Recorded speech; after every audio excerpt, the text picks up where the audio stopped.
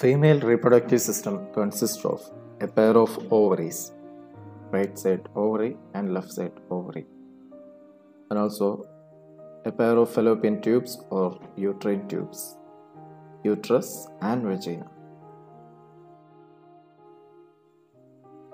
Ovaries are the female gonads located in the pelvic cavity attached to the broad ligament of the uterus. The peritoneal fold covering the ovary is called as mesovarium.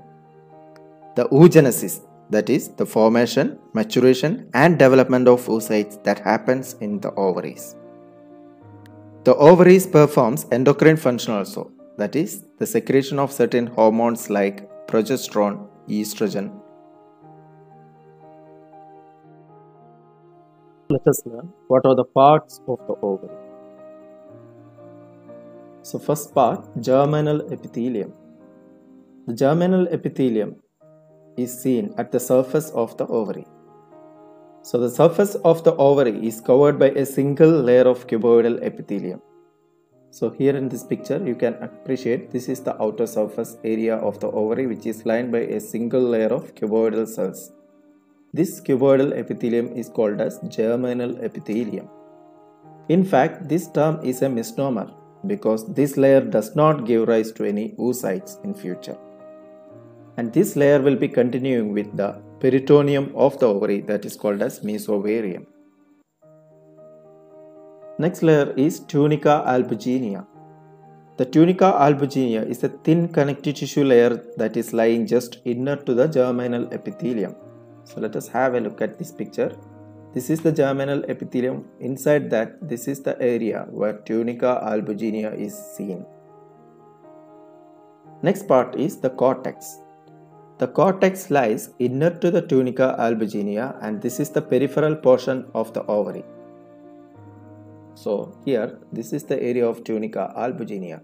Again, inside that, this portion is called as the cortex of the ovary. So this is the peripheral zone and this is the inner zone that we will learn later, that is the medulla. So outer cortex and inner medulla respectively. The stroma of the cortex is made up of connective tissues and the cells called as stromal cells. In this stroma of the cortex, ovarian follicles of various stages of development can be seen. That is primordial follicles, primary, secondary and GRAAFIAN follicles. Further, corpus luteum and corpus albicans, etc. are seen inside this cortical region. Next is medulla. Medulla is the core portion of the ovary that consists of fibroelastic connective tissue embedded with blood vessels and nerves. So in this picture, this is the medullary region. So here you can see these are the blood vessels and fibroelastic tissue also is seen. This is the portion of hilum of the ovary through which the blood vessels, nerves, lymphatics, everything will be entering to the ovaries.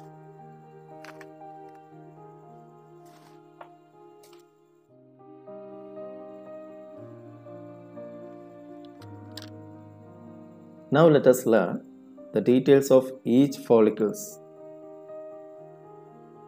In the cortical region of the ovary, we can see the follicles of various age. These are all in developing stages.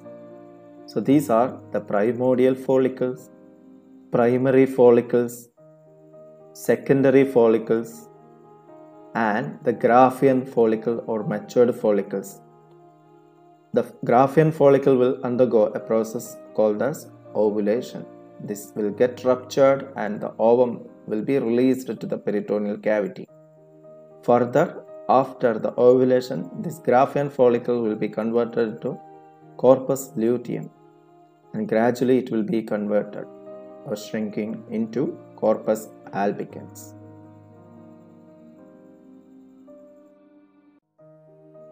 Let us learn the detailed structure of each follicle. The first to learn is the primordial follicle. So structurally, primordial follicle consists of the primary oocyte which is surrounded by a single layer of flattened epithelium. So this single layer of flattened epithelium, this covering we can call as follicular cells. So this is modified stromal cells.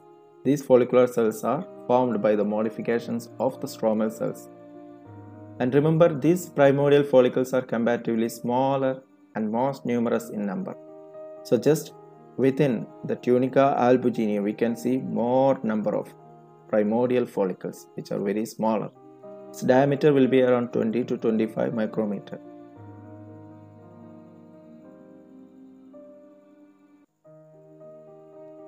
These primordial follicles are getting converted to primary follicles. Remember, primary follicles are structurally different. Initially in the primordial follicle, we have seen flattened epithelium, but in the primary follicle, these flattened epithelial cells are converted into columnar epithelium. And gradually that will get proliferated. And remember, now the diameter also will be changing around 50 to 80 micrometer. These changes are happening after puberty. Till puberty, the primordial follicles are remaining as primordial follicles. Only after puberty, these changes are happening, that is conversion to primary follicles. And here, the oocyte will be surrounded by zona pellucida. So what is this zona pellucida? So oocyte and follicular cells secrete a gel-like glycoprotein layer which is surrounding the oocyte. So the oocyte is surrounded by a gel-like glycoprotein material layer. This is called as zona pellucida. So this is also another difference between primordial and primary follicles. So in this picture we can clearly see this is the primary follicle. A very thin layer of zona pellucida also can be seen here.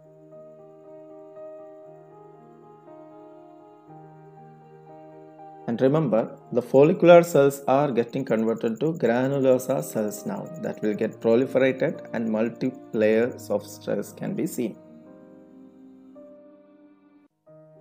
Next is secondary follicle.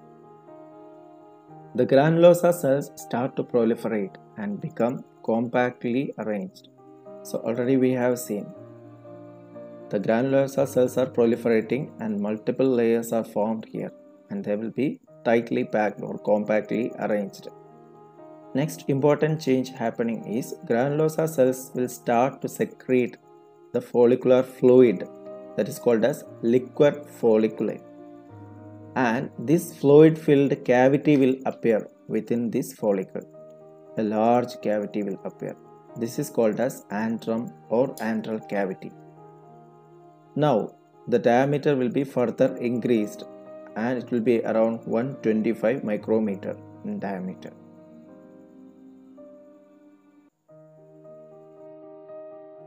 Is GRAAFIAN follicle or mesofollicle.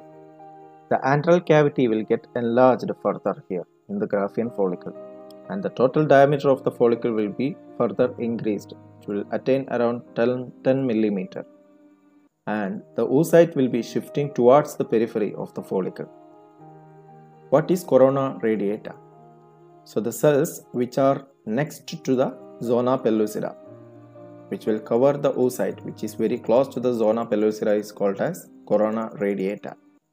And further, the stromal cells can be divided into two: cumulus euphoricus and discus proligerus. Cumulus euphoricus means the cells which are surrounding the oocyte. These cells are called as cumulus euphoricus, which are outer to the corona radiata. And the discus proligerus means this will connect to the follicles, the granulosa cells that attach the oocyte to the wall of the follicle, that is called as discus proligerus. Theca interna and theca externa. The theca interna, the surrounding stromal cells, now differentiate into two layers, that is theca interna and theca externa. The theca interna consists of highly vascular cells here, and the theca externa will be further in the outer aspect. These are showing presence of some smooth muscles and collagen fibers. These are the theca externa cells, and here will be the theca interna cells. So the theca interna cells are secreting certain hormones. that is performing the endocrine function, the theca interna.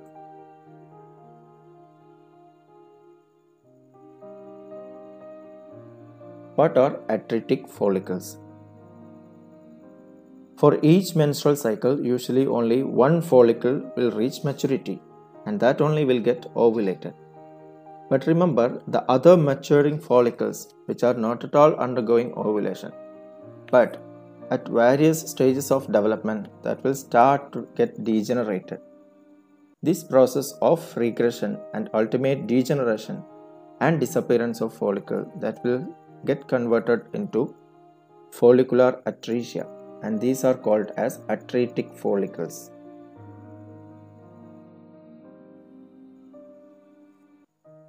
What is ovulation? The rupture of matured GRAAFIAN follicle and release of ovum to the peritoneal cavity. This process is denoted as ovulation. So after ovulation, the GRAAFIAN follicle will get converted into corpus luteum or yellow body. So the blood vessels and stromal cells invert into the granulosa cells, and these granulosa cells are getting enlarged and the shape will be changing to a polyhedral shape. These polyhedral shape cells are getting filled with yellow pigment called as lutein. That's why we are calling as corpus luteum, yellow body. And the fate of corpus luteum, if you consider, that can be getting converted to corpus luteum of menstruation or corpus luteum of pregnancy. If fertilization happens, this corpus luteum will get converted into corpus luteum of pregnancy, and if fertilization did not happen, that will be getting converted into corpus luteum of menstruation.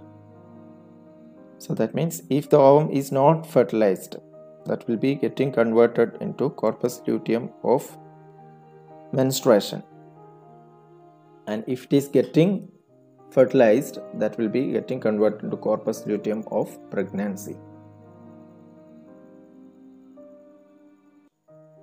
What are corpus albicans? When the corpus luteum is getting degenerated, the lutein cells become swollen and thin, and some scar of connective tissue will be present at that area. So these dead lutein cells now will be converted to corpus albicans, or the corpus albicans persist in the cortex for several months. Medical condition related to the ovary is polycystic ovaries or PCOD or polycystic ovarian disease. So here we can see within the ovaries we can see multiple fluid filled cavities can be seen, and the main clinical features are menstrual irregularities and hormonal imbalance. So this condition, polycystic ovarian disease.